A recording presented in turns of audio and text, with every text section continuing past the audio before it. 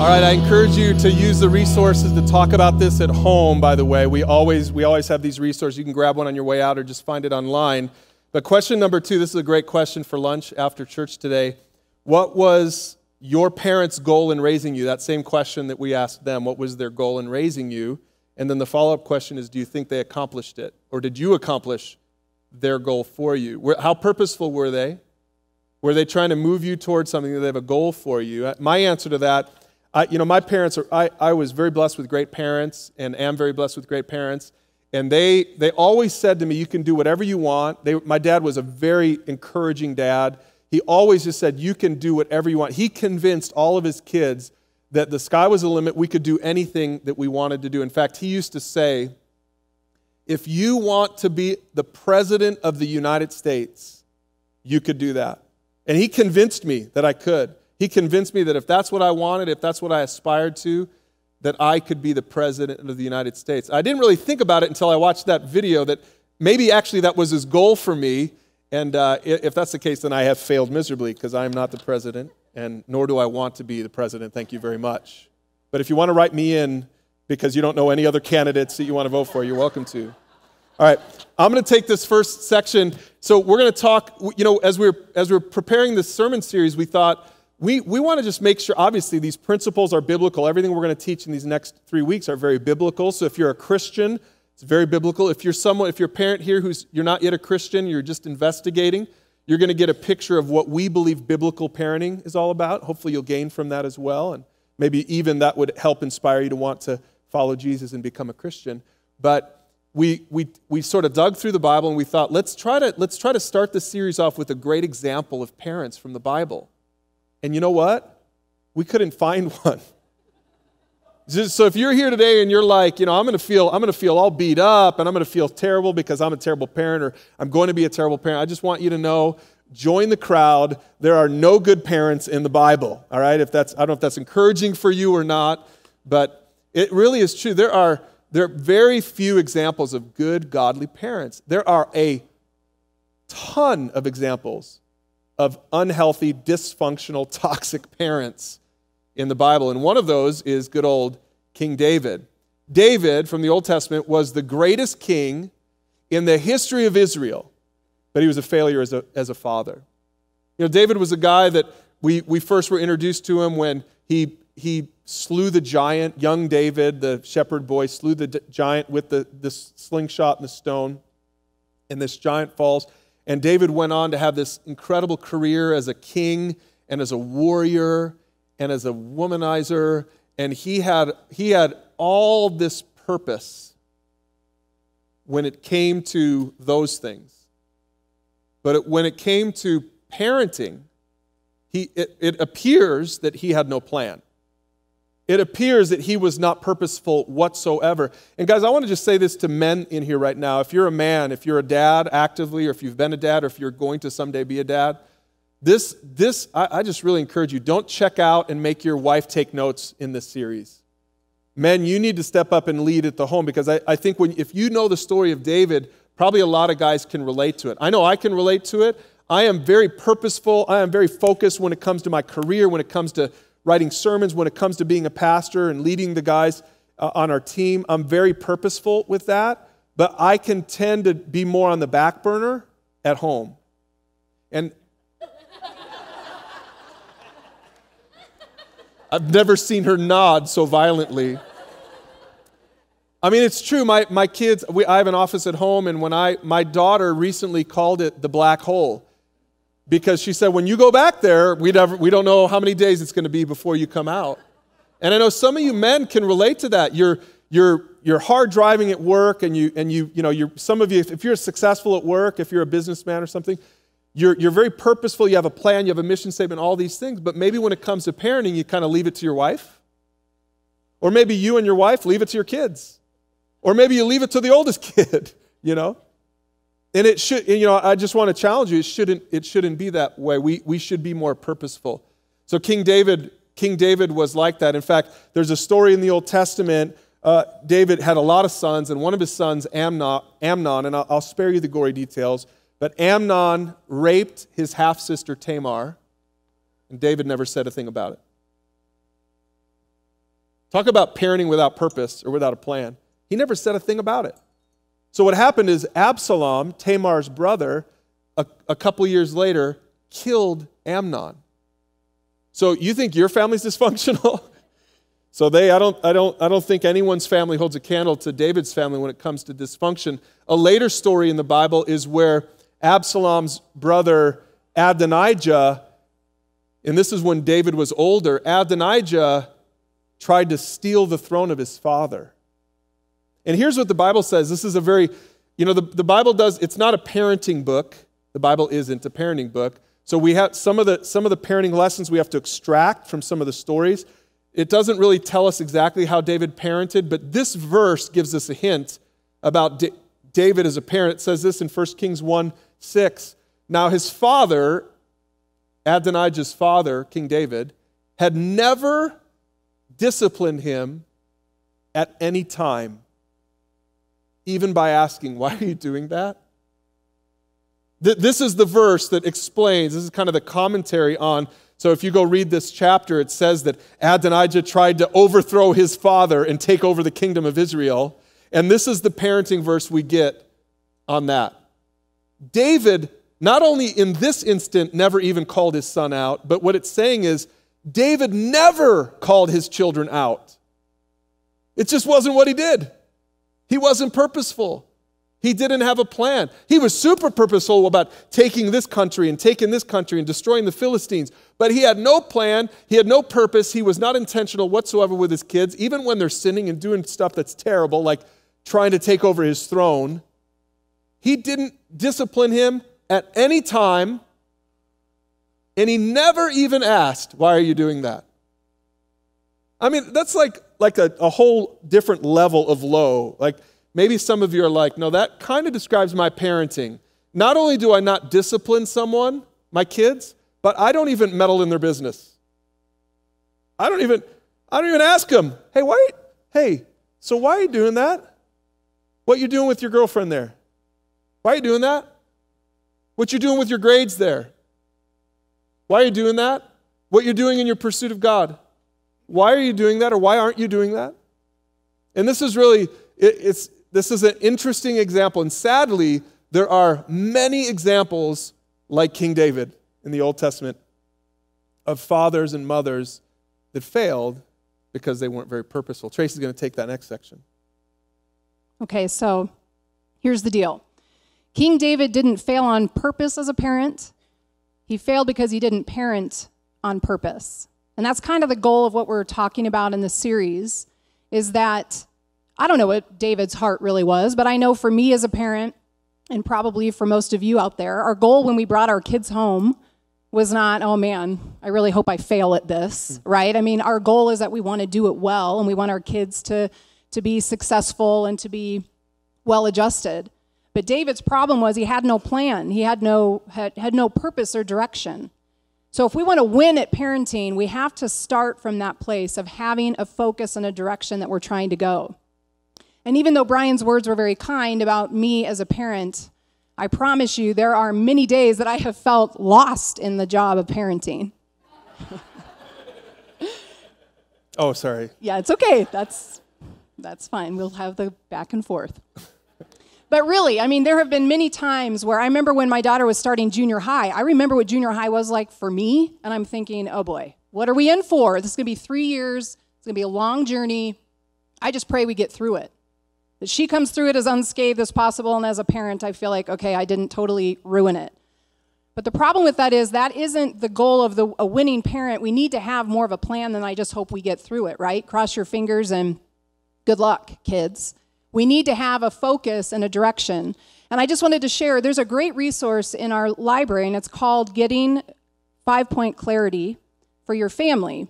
And Bryan and I used that last summer. We watched the video, and we went through this worksheet that it has where it helps you to create a family mission statement. It helps you identify what are your values as a family. And it talks about what's your vision for your family. Where do you see yourself going in 5 to 7 years? And Bryan and I did that as a couple last summer at a pretty key time. My daughter was, going into her sophomore year at the high school, and I knew there were going to be some challenges there. My son was starting junior high, and I thought, do we have a plan? What are we doing? We only have our daughter for a couple more years. What should we be doing? What are we hoping to get our kids toward? What's our direction and what's our focus? So when we did that as a couple, it really helped us to kind of identify what's our direction? What do we want for our kids? And then we did it as a family. And it was really instructive to hear from our kids what their vision was for themselves, where they see themselves in 5 to 7 years. And what it helped us do is create a grid where, okay, so when situations come along, we know how to put it in its proper perspective because we have a direction and a focus. And everything Bryan and I are doing now is, okay, one of our kids' goals is they see themselves both going to college. Great. What do we need to do as parents to add that into our value system, that we're encouraging good grades and education? What are we doing to save money so that we can send them to college? And it just kind of gave us a direction and a focus. That's kind of helped me as a mom, instead of getting wigged out over these situations that come along and the disappointments that our kids have.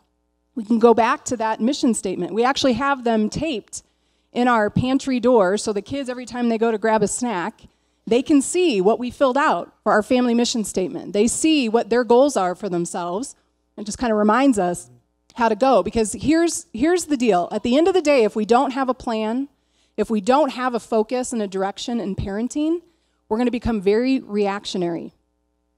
So picture yourself playing an intense game of dodgeball, and you're getting pinned up against the wall, and balls are just being chucked at you from every direction. You're in a defensive posture. As everything's coming, you're just reacting to everything that's coming your way. And as parents, I think a lot of us resort to that, where we just start reacting to the environment. We start reacting to situations, and we don't really know what to do or where we're trying to go, so we're just constantly feel out of control, lost, and insecure. So I just wanted to share a funny example for us. It wasn't funny at the time, but as Bryan and I realized we were reactionary parents, with my son, we pick on AJ a lot, but he's an easy target in some ways, but we love him. He's an amazing kid.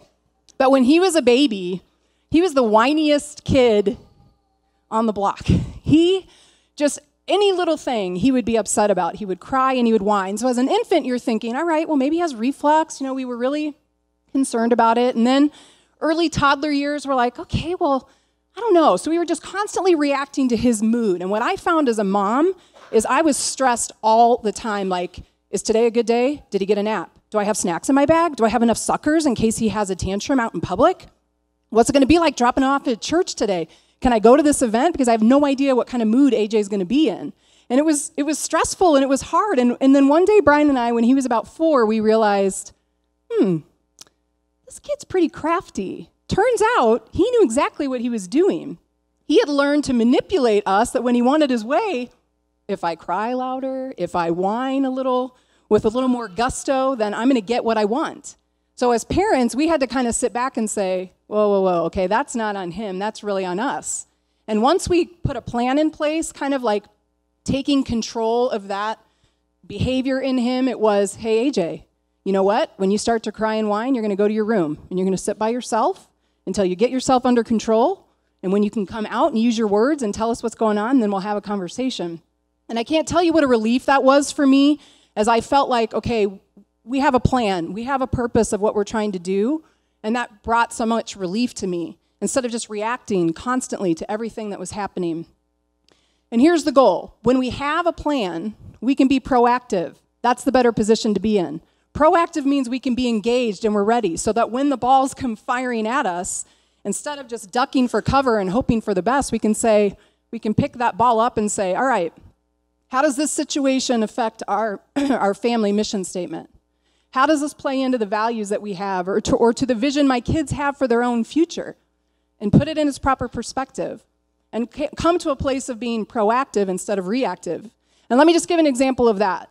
I don't know what you're like when you're in a car and when you know where you're going. When we go on a family vacation and we know what our destination is, we're chit-chatty, we've got music on, we're eating snacks, we're talking and just living it up. It's a great time. Look how beautiful the state is that we live in. But when we're in a car trying to get somewhere and we don't know where we're going, you wouldn't want to be in our car. My kids can attest to this. A couple months ago, we were in Portland. My son was in a basketball tournament. We've never been to that city. We had no idea where we were going. Our navigation took us literally to an apartment complex. We were supposed to be at a huge gym.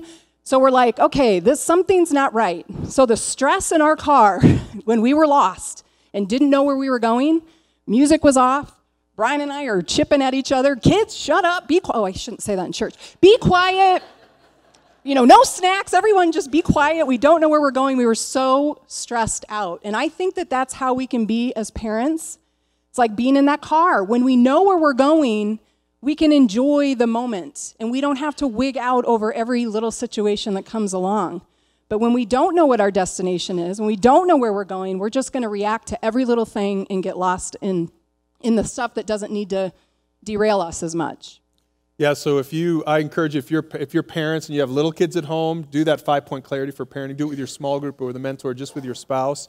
Fill that thing out. So Tracy and I filled it out for the family, but then if you've got older kids, we actually had our kids fill one out for themselves, just their personal mission statement. It was really a helpful tool, and when Tracy mentioned we put that up on our pantry door, it's just been really good for us, because part of what we're doing, we'll talk more about this next week and the week after, is we're trying to raise kids who take ownership and responsibility of their own stuff, right?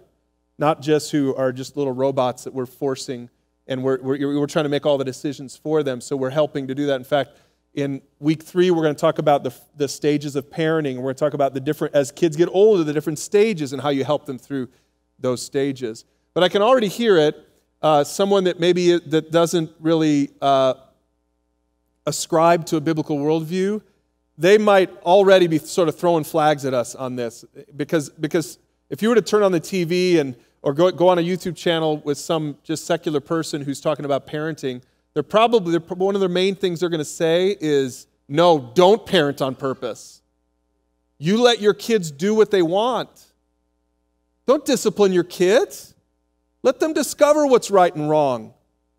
You need to just nurture what they feel is true, what they feel is right. And here's the thing. Listen, everyone's entitled to their opinion, but if you're a follower of Jesus, that should not be the opinion you have as a Christian parent. What the Bible says, and it's very clear, the Bible says that without the guidance of parents, many kids will default to a path of selfishness and destruction. That's the default path for a kid. The default path is not to be a good kid. I know this is maybe a little controversial these days, but let's not forget what the Bible says. The Bible says that we are by default selfish and broken. That's what the Bible says. The Bible doesn't say that by default we're all good. Now, I'm not saying we're as bad as we can possibly be. There's the spark of divinity in all of us, right? We're created in the image of God, and there's good in every human being, of course. But there is definitely sin in every human being. And sin is just simply following your own path, choosing your own way instead of God's way. Well, that's how we've always defined sin, and our kids know that, and we want to make sure that they know our job is to help them get on the right path. Our job isn't just to help them forge along their own path and find what they feel is right or true for them and define themselves however they want to define themselves. Our job is to help them to see how God defines them and how God defines us. I can already hear some people just saying, how dare you say God gets to define me? Okay, fine, that can be your opinion. But if you're a follower of Jesus, listen to me, God gets to define you. He gets to define who you are. He gets to tell you what's right and wrong. He's God, you're not. You're not in charge of your own life. And that's one of the things we want to teach our kids is God defines us. God tells us what's right. We submit to God. And so when we teach our kids to submit to us, we're moving them on the path to submit to God on their own in life, right? Here's what the Bible says about it. Proverbs 22:6 is a popular verse. Train up a child in the way he should go, and even when he is old, he will not depart from it. And I know some people say, don't use that word. Don't use that word should. It's offensive. You're offending me. Don't tell me what I should do and what I shouldn't do. Well, the Bible says it, so I'm going to read it again. Train up a child in the way he should go. If you're not a Christian, you can reject this. If you're a Christian parent, you should really wrestle with this. What this means is there's a way that your child should go. What this means is there's a right and there's a wrong. That's what the Bible teaches. And parents, our job, now we're not perfect at this, but our job is to train up our children in the way they should go. In other words, we should help them onto the right path. We shouldn't just help them discover their own path. Now again, I'm not saying that means you micromanage every decision they make and what job they have and what person they marry and all that stuff. That's not, don't misunderstand me. I'm not saying we're trying to create a bunch of robots. But I am saying that when it comes to teaching values and biblical principles, we should do everything we can as parents to train them up in that way. Because if we don't, trust me, the enemy is very intentional about training up our kids for us. Satan is very strategic. He is very purposeful. So if you're not purposeful, then your kids are going to be influenced, whether they know it or not, they're going to be influenced by the world and how the world is trying to get them to go. So parents, we have to be purposeful and train them up in the way that they should go. And I want to say two things about this. Number one, I'm not saying that we're trying to raise just a bunch of like hyper-spiritual kids. That's not the goal here.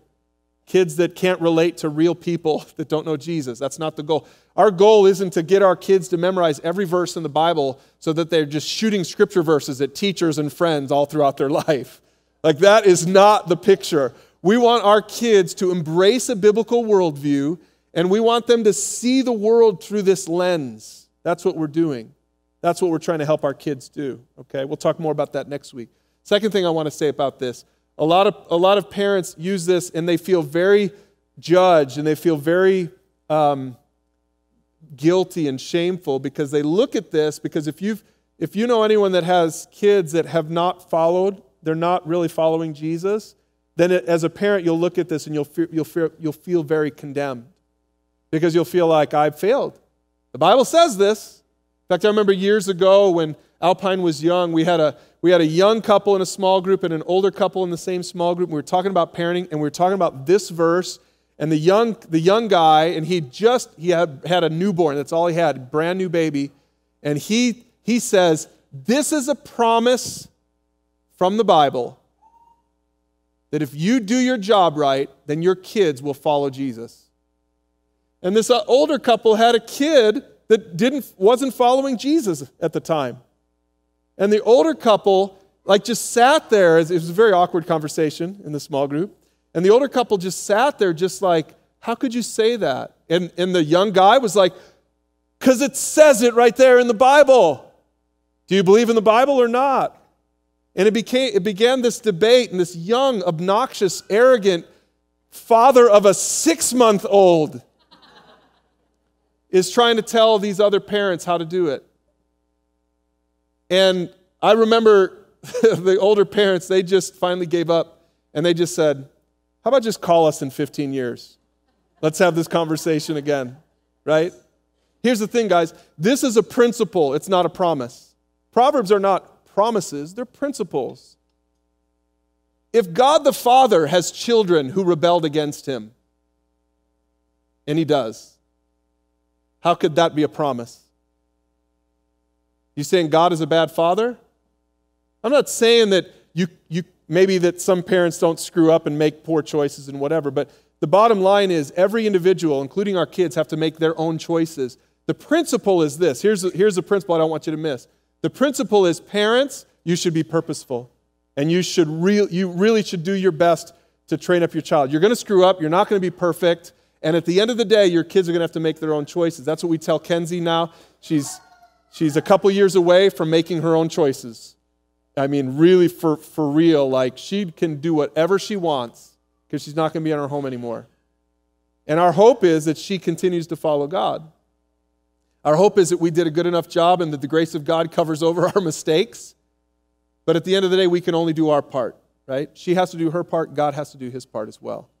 And so that's the principle. And there's one more thing then. Well, and I just want to say, too, something that I have to say to myself, and in talking to friends as we talk about our struggles in parenting and the failures that we have, that just remember tomorrow is a new day. And if you're sitting here and you're like, oh, man, it's too late. We don't have a plan. We haven't had a purpose. I don't know what my focus and direction is. It's too late for us. No, tomorrow is a new day. And for me, there's many days where I'm like, I lost my cool again. I raised my voice again. This isn't what I want to model for my kids. I did it wrong. But I just have to say to myself, tomorrow's a new day. I can do better tomorrow. So don't be discouraged if you're sitting there today like, I have no clue what to do with this, and it's too late. My kids are already well on their way to whatever they're going to do. It's not too late. And start finding purpose in parenting, and it'll go a long way for you. And what we want to finish with today then is just a helpful framework that we hope for parents. If you want to know how to win at parenting, this framework will be helpful to you. Because in our world, I think a lot of parents feel like I've done well if my kid is happy and they follow their dreams and they're doing their passions. And that's true, and there's definitely value to that, but that's not the end-all, be-all. Some of you might be sitting there saying, well, if my kid is successful and does well in whatever they choose and they make a lot of money, then I'll feel pretty good as a parent. I'll feel like I won. I set them up for success. Well, I mean, making money and stuff is good and is helpful, but it's not the end-all, be-all. And maybe some of you are sitting there saying, well, winning as a parent has meant that they left and moved somewhere else. And I can cross, check the box.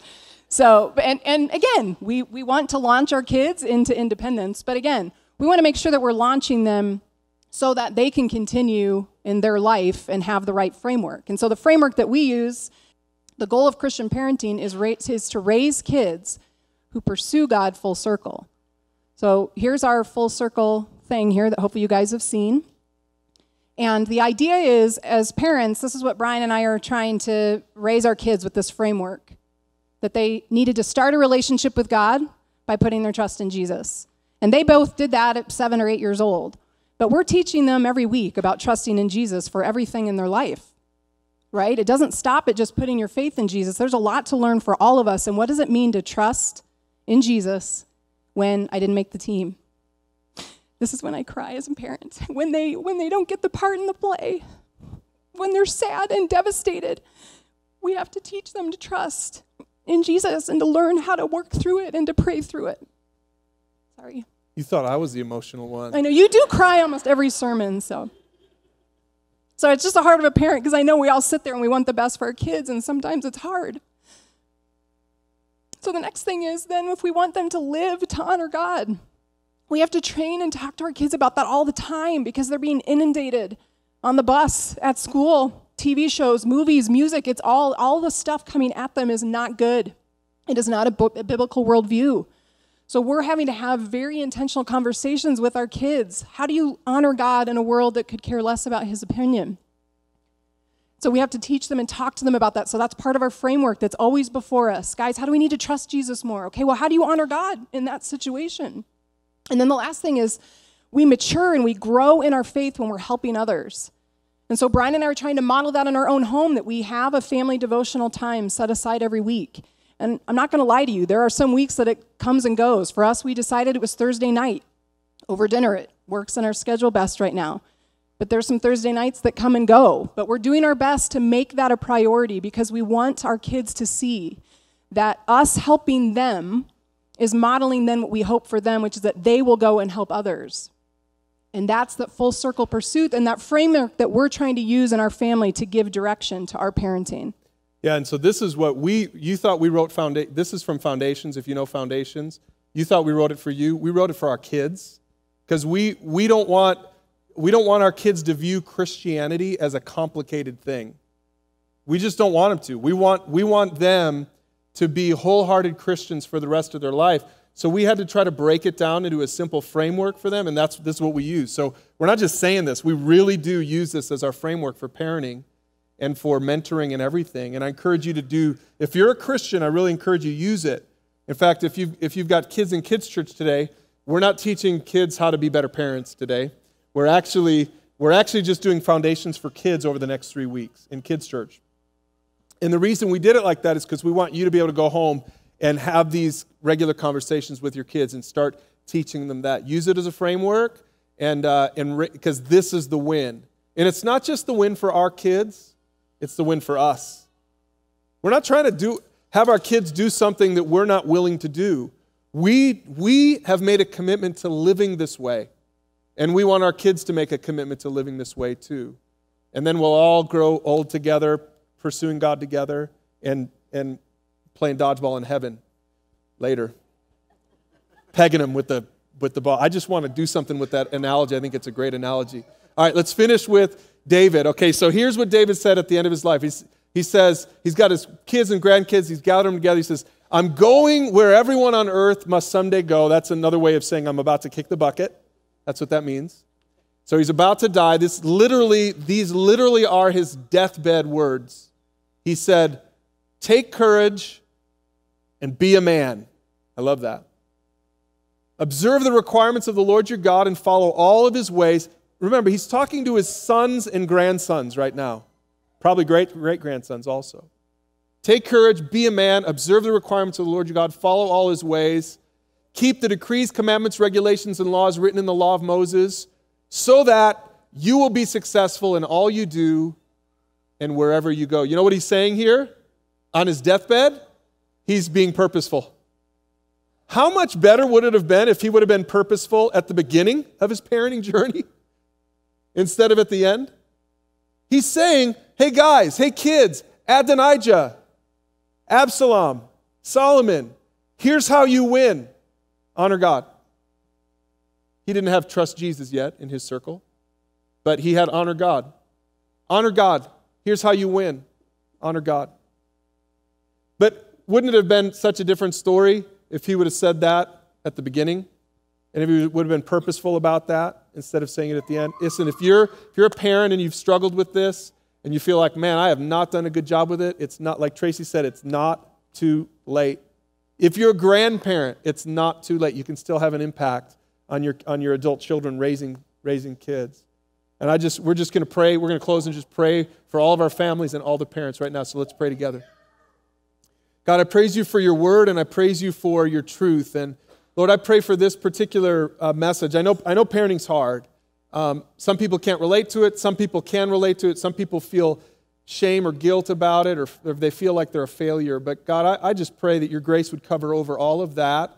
And Lord, that you just really would put a spirit of leadership in our homes. God, I pray for every father and mother, every grandfather and every grandmother, Lord God, that you would do just a work in them for your sake. God, I pray for our kids. I pray for grandkids. God, that we would have a culture, God, from this day forward. We would have a culture that we would leave a legacy of people who are following God, children who are following God because parents are following God. And Jesus, it's not going to work because we set our mind to it or because we have a great resolve. It's going to work, God, because you are behind it and you're empowering us to do it. So I pray for that strength and that power for every parent, and I pray over every family in Jesus' name. Amen.